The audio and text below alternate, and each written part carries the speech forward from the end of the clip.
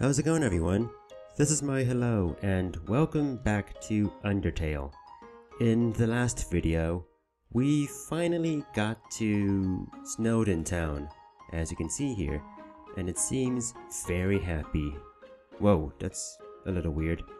Meanwhile, we tried more of Papyrus's puzzles out.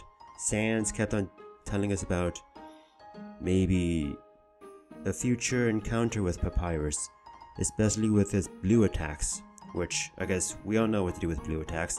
Just stop and don't move. Let's check out the shop. So, I should probably mention this by now, but as you can tell, Undertale is heavily influenced by games like Earthbound and Mother 3, so a lot of the interface actually seems a lot like Earthbound, as well as sprites, gameplay, quirkiness. So, I don't know, it's pretty nice. Oh my god, we can get a bandana with abs on it. Yes, please. It'll be like more abs than I can ever have. I mean, you know, everyone has abs. It's just that it's a matter of, do your abs show, or are they just invisible under flab? You know, that's just a thing. Alright, so we have stuff in our inventory, so let's try to sell, shall we?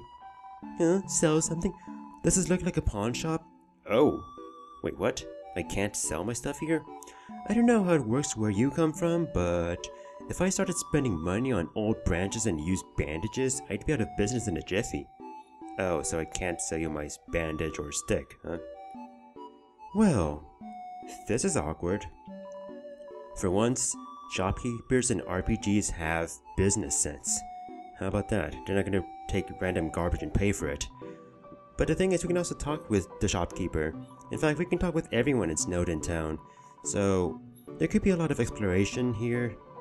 I might try to cut down on the amount of time I take exploring Snowdin Town. Come on! But Snowdin Town is pretty nice since it's our first town here. Because there's grillbees with food, the library, and there's an inn, which... Oh, your sister. How about that? Family business is right next to each other. Oh, Sans and Papyrus, I've already seen them doing their things. Oh, so they weren't originally from here? Interesting. Huh. So where did they come from then? Where did Sans and Papyrus come from? Well, I'm not from here, but I'm not gonna say. Yeah, so you... Oh, so you started off in the ruins, and then now you're here in the underground. Okay. I guess fuzzy because they have fur so that they can, you know, maintain heat. Yeah, I've been there. There's not much to see in the ruins. So what's up with you? I can imagine since you're underground, but then again, Snowdin kind of looked rather open, like more open than I thought it would. I thought this would be like, you know, just caves and spelunking and such like that, but it seemed like you have a nice open area to, you know, live in. It doesn't seem so bad. You know, life is life, everyone just lives on, obla-dee, obla-da. I can't believe I remember that song. Speaking of obla-dee, obla-da, I used to like that song, but then something personal happened and I was like, yeah, I'm not going to be listening to this Beatles song anymore. This Beatles song sucks. So, random story. So this is the inn that the shopkeeper talked about. Apparently this is the shopkeeper's sister. So I guess you're the shopkeeper's nephew? Or niece? I can't tell your gender. Wait, what? Wait, so I have 20 HP. You're telling me I can... You know what, I'm actually going to save the inn for later. I have a plan. I'm not going to tell you my plan, but... I'm also going to show you this later on too, but... What's up with you? Man, there's so many rabbits here. Then again, that one shopkeeper said fuzzy people live here, or furries. What about her? Come on, hit on her. Come on, make a move on her. What's up with you? What is bun buns anyway? Bun bun bun bun bun bun bun bun bun bun bun bun bun. What are you, a Pokemon? Or are you by any chance a rabbit? So you're pretty much... Is that a baby version of yourself that you're putting on a leash? Okay, that is a bit weird. It's almost like, you know, Cartman being put on a leash in that one episode of South Park where he's being treated like a dog. You know, the whole episode. Oh yeah, I have come across that gift trot. That's actually making its life worse. Although, I suppose you started Christmas, just not for the right reasons. Then again, a lot of our holidays have started for the wrong reasons. A lot of our traditions have started for the wrong reasons. What's up with you? Yo, you're a kid too, right? I can tell because you're wearing a striped shirt. Okay, you got me. Earthbound. And Mother 3 says, striped shirts are worn by kids only. You know, like Lucas, Claus, Ness. And that is a good question. Is Papyrus an adult? Or is he a kid? Or is he a squid? Wait, there's a Santa Claus here? Cool. Also, yes, it just made a Splatoon reference, even though I don't play Splatoon since I don't have a Wii U. There's no mayor here. Then who is this? What is it? So there's no leadership here. This is anarchy or communism? Speaking of politics, God, our politics sucks right now. The news and politics are just clusterfucks. So this is Grillby's. On a happier note, this is like a neighborhood bar. You know, it's like Applebee's in a sense, but better. It kind of reminds me of, I don't know, Moe's in The Simpsons, or that bar in, what is it show? Cheers? The one that goes like, where everybody knows your name. I don't know, like, neighborhood bars are nice, but I usually like to go to bars when I'm with people. I really am not in the mood to go to bars alone.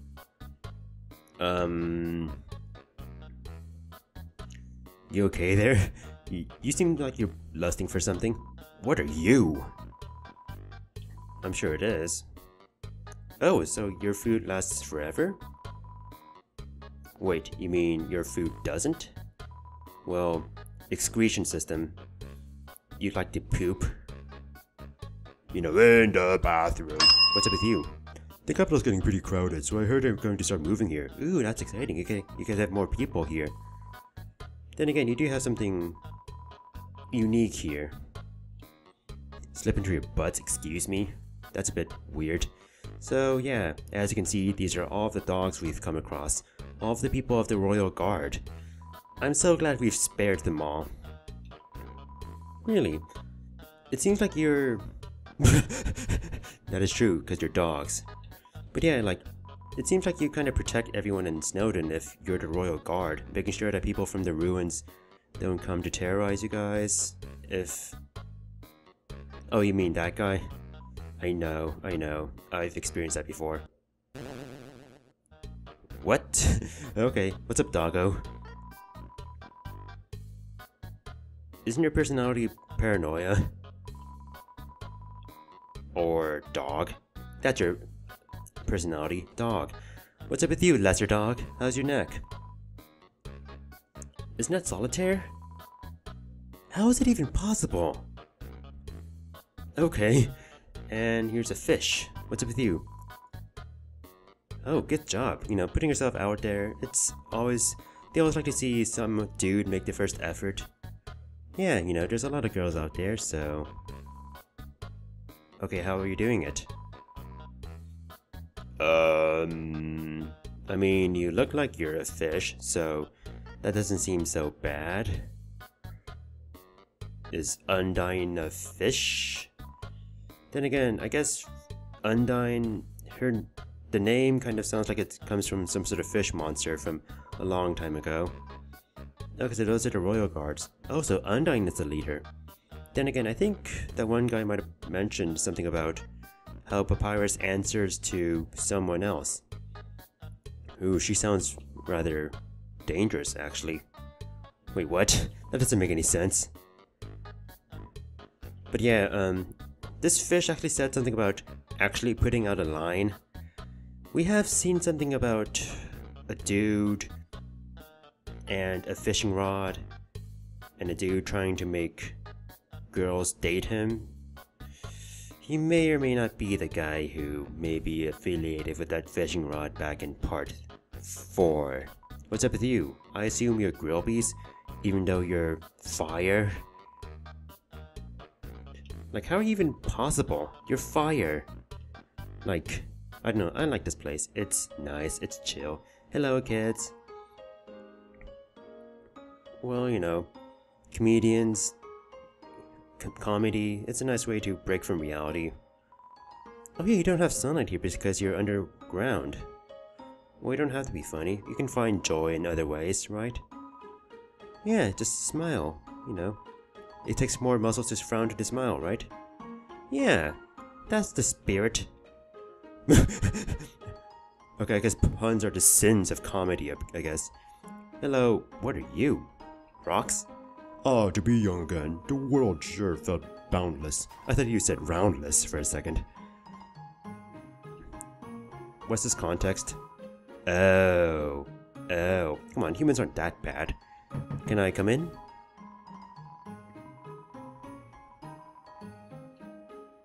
Sure, why not? I do seem to have a good knock there, like... What? Can I talk to you? So... there's this endless supply of ice that a wolf is throwing into the water. What? And why? And where is the ice coming from? Okay, so there's this water here. So... sometimes, I think it's based on RNG, but... Come on! Sometimes when you go here, our phone will ring. And when it does, it's actually a pretty interesting conversation because someone is asking for a person whose name starts with G. But then they realize that we are not the person whose name starts with G. And then they kind of realize that they got the wrong number. So they break out into a song. The wrong number song, which goes like...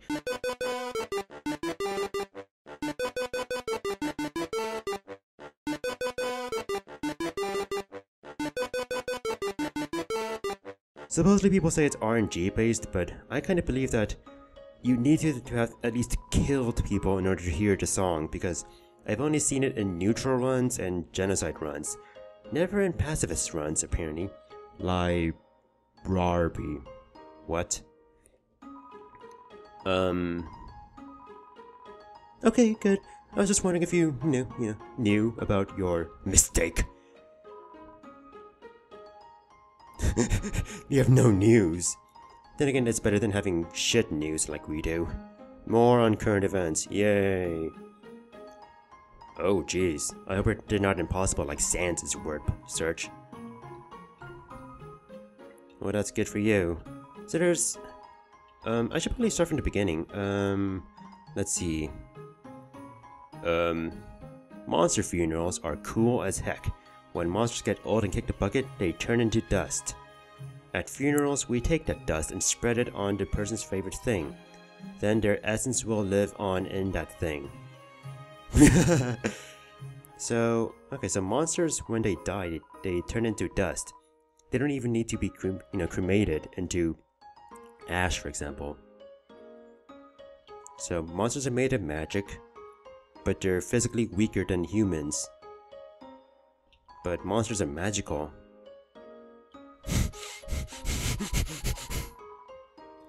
But yeah, I guess that's pretty interesting to hear how monsters turn into dust when they die. I guess it's are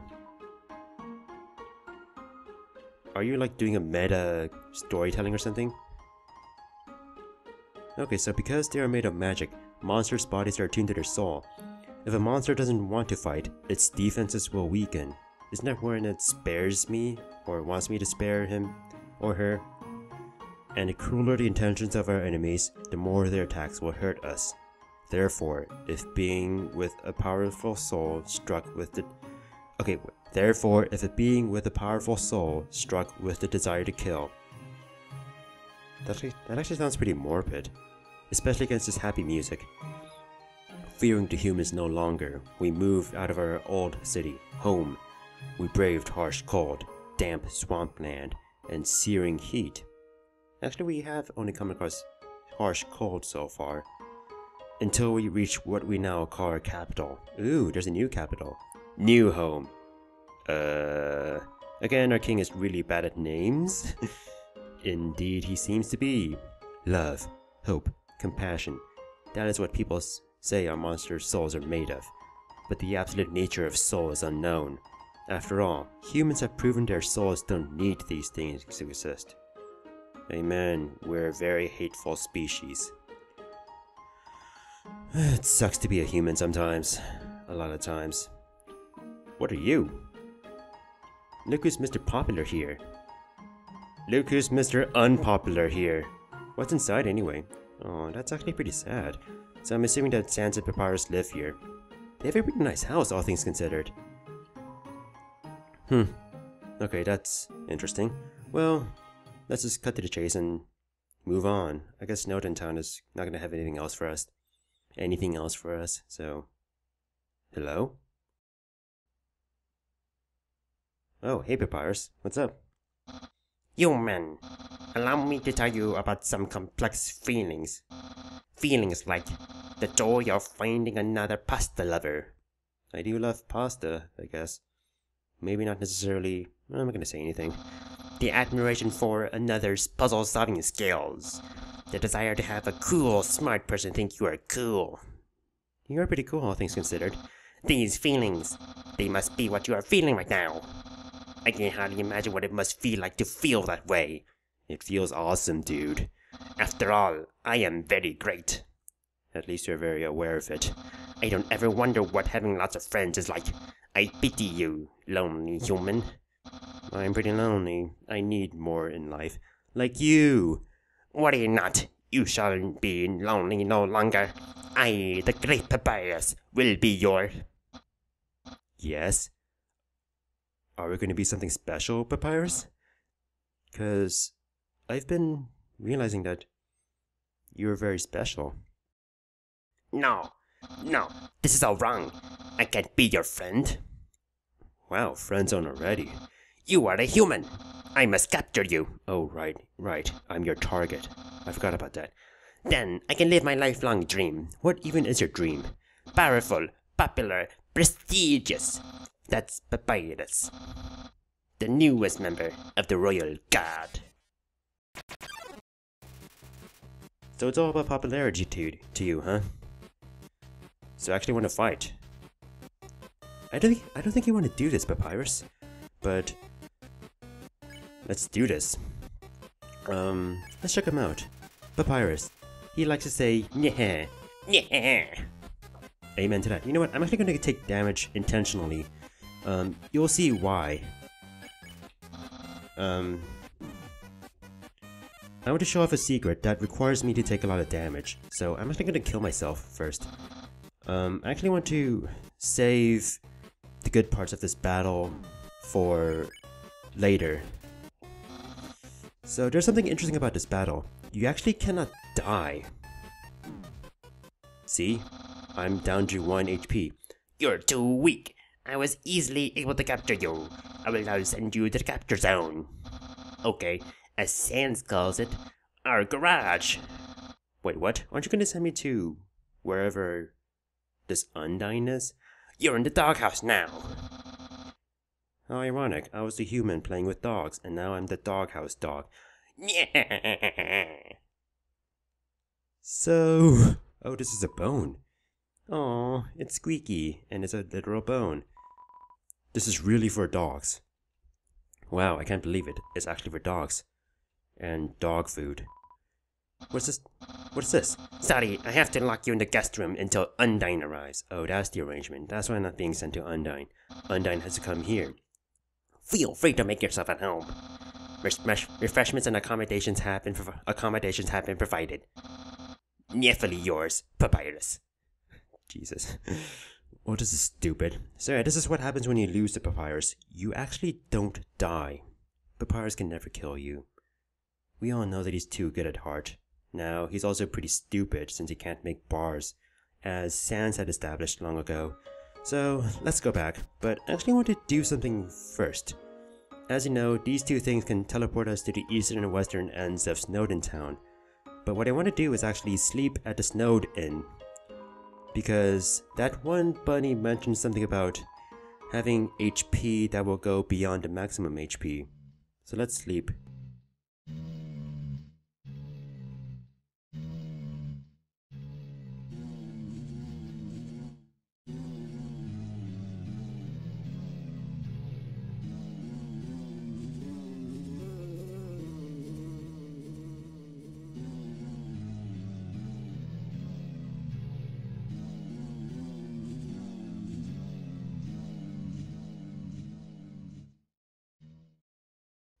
Get me out of here. I don't want to sleep here anymore. No, I did not.